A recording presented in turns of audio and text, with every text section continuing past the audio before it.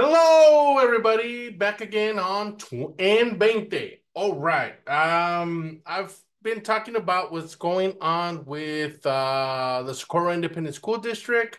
I just want to stress this out that it is May 22. So what happened yesterday is very interesting. Like I said prior, about a year and a half ago, that how shitty of a teacher can you be that not even the union would want to back you up. And we're talking about Graciela uh, Castellano, which is the wife of trustee Mr. Castellano at Socorro Independent School District Board. And I got, chewed out because I said, how stupid can you be, or how dumb? But put that aside. Really, how horrible of a teacher can you be when you get fired? And I said it again, and I'll say it again, and I'll say it again. It is very difficult to fire a teacher. Very difficult. So I'm going to show you this. I'm going to show you this. And we're going to break it down so that you can understand what what I said prior to this, that the narrative they're trying to change. They're trying to change the narrative to say, I didn't do nothing wrong. And that's what we're going to show you guys. Okay, so bear with me. And this is what we're going to show you. Okay, here we go.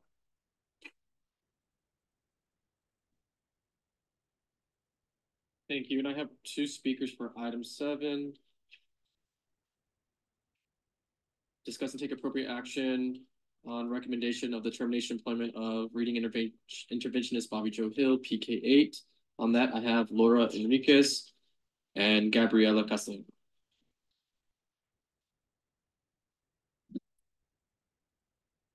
Good afternoon. My name is Laura Enriquez, and I've been practicing law here in El Paso, Texas for 28 years. I'm the past president of the El Paso Bar Association, the past president of the Mexican American Bar Association, the past president of ABODA. I serve as the precinct chair for the Democratic Party 8. I'm a strong member of my community. I'm the president of the Coronado Baseball Booster. And I'm here representing Gabriela Castellano. I'm here on a pro bono basis, representing her for free because I feel this is a compelling case.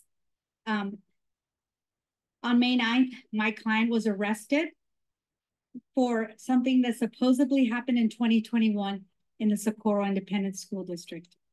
I'm going to stop it there, people. I'm going to stop it there because supposedly what happened? Let's talk about what happened. Why did she get arrested? Was because she was dumb enough to send the audio recording of 33 hours that the TEA got, and they started the investigation. Why? Because of their recordings, because she introduced it as evidence. And they saw something very wrong. They heard something very wrong because it was audio, okay? There's no allegations. She did it. She was dumb enough to email it. Let's continue. As you know, my client and her husband, who is a school board member at Socorro Independent School District, are whistleblowers. Okay, let's stop. Let's stop there. Remember what I said at the start of this video and the other video prior to this one where I said that the narrative they're trying to change? Okay, whistleblowers. No, they're not. Because when they ran, that's what they said they were going to do. They were going to try to do an audit, and which they did. And I commend them. I applaud them. Bravo, bravo, because they did. And what showed? It showed a lot of things that were wrong with Socorro Independent School District. That is not the problem. It doesn't matter. They weren't whistleblowers because they had that intention. They publicly stated their intention of why they were running for the school board. Okay? Let's not say something that is not true. That's a fallacy what she's saying. Why? Because we all knew. They said, oh, we're going to bring changes and we got to do audits and this and that. We had another podcast with Pablo Barrera, with Alex Garcia, myself, and the podcast guy. And we were there, and we were saying about what were his intentions when he was running. So let's not say that they were whistleblowers, because they weren't, because that was their intentions at the get-go, and they publicly said it. Let's carry on. They were the people reporting to the TEA that there was malfeasance going on over there, that they were giving out bonuses without board approval. They were the ones. And so for some reason, this all happens. And for some reason, no, I like this attorney. For some reason, my client got arrested. Wow. Wow. Now I'm going to say this. Okay? Yes, I'm very happy that Barrera and Mr. Castellano got their wishes of doing an audit, and it showed all of the discrepancies. Of course, I applaud them, and I'm not saying it as a joke or trying to ridicule them. Yes, I applaud them. Yes, for doing a good job. As a matter of fact, I'm going to go to their next council and let them know, and their next board meeting, and I'm going to let them know, because you know what, it is true. But nevertheless, it doesn't disregard them breaking the law. Okay? Because the audio that Mrs. Castellano recorded, man, I wouldn't even talk to that woman for nothing, because she's gonna, I know that she's recording 33 hours. What else didn't she say? What else has she gotten in those recordings? Let's carry on. Almost 3 years later, they're arrested. That's the only reason why she's being considered for termination. That's not true. That's not true. You're a teacher and you got arrested. Oh my goodness. You got arrested? Come on, your employer's going to be upset at that. You're practically in front on the line, front lines, and yet one of your employees got arrested. That is not a good look, especially for the El Paso Independent School District.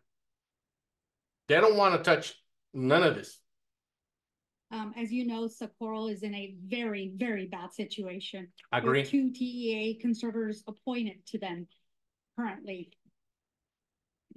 In America, a person is innocent until proven guilty. These charges against her are bogus. They deal with employment issues. They have no merit. That's not true. It's not employment issues. They retaliated. They got people moved and terminated. So it's not about employment issues. The recordings are there. Let's carry on. They're doing this because they're retaliating against her and her husband for the reports to TEA of the malfeasance on the money. That is not true. Once again, people, that is not true. It doesn't matter what they say. It was the recording that she herself sent. And that's why they got arrested. Not because they were whistleblowers. No, it's because they recorded something they did wrong. That's the bottom line. She has done a good job at EPISD. This has nothing to do with EPISD. She needs her job to pay her criminal lawyer. Say that again? She didn't do nothing wrong, but it's a criminal lawyer? One more time, people. You don't get arrested just because they feel like arresting you. She has a criminal lawyer. What does that tell you? She did something wrong. She needs to have a defense so that she can see if she's guilty or not. I totally agree. You're not guilty until found guilty by 12 of your peers. So I totally agree with that. But nevertheless, it was your voice. on that audio, your husband, Pablo Barrera. So go figure that one out. If she can be terminated from this district for a false arrest, then no teacher in this district is safe. That wasn't a false arrest. EPSD is my district. It's where my children go. My children go to Coronado High School. We've been a part of this district. I'm proud of this district. It's not always been perfect. At times, EPISD has been on the wrong side, but they haven't been lately. We are the premier district. We're better than this. We want to encourage reports of malfeasance in our district. That is so important. Guarding of taxpayer money is imperative. Can you think of anything more important than taking care of taxpayer money intended to educate children? What is going to happen to the Socorro kids? Terminating her will have a chilling effect. Please do not do that. Do the right thing. Thank you. Ms. Castellano? Now, I agree. I agree. Malfeasance is horrible.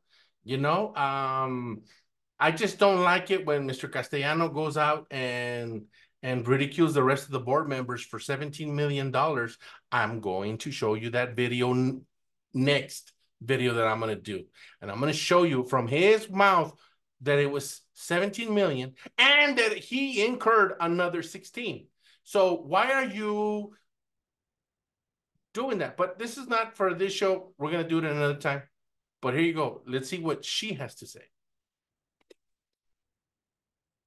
Good afternoon, Board President Irovali, members of the board, Dr. Saavedra. My name is Gabriela Castellano. I have been an educator for 18 years in good standing and superb evaluations. I am aware of the possible termination of my contract. I would like to request my contract is extended. As always, my evaluations and walkthroughs this year have been superb. It is my full intention to defend myself vigorously against any criminal charges.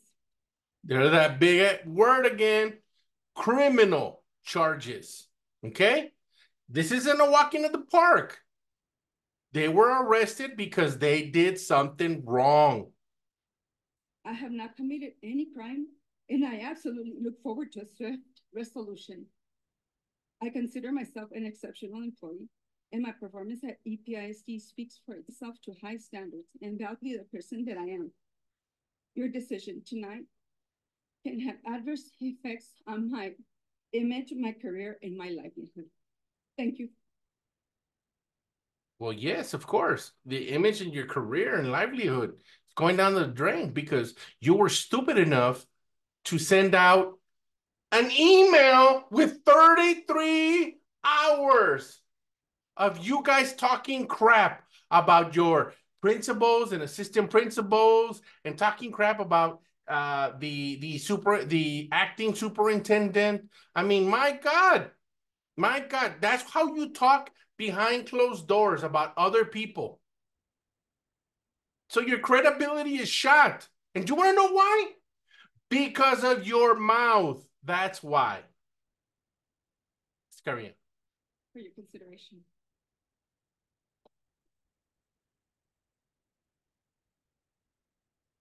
Trustees, before we go out into closed session, we are going to take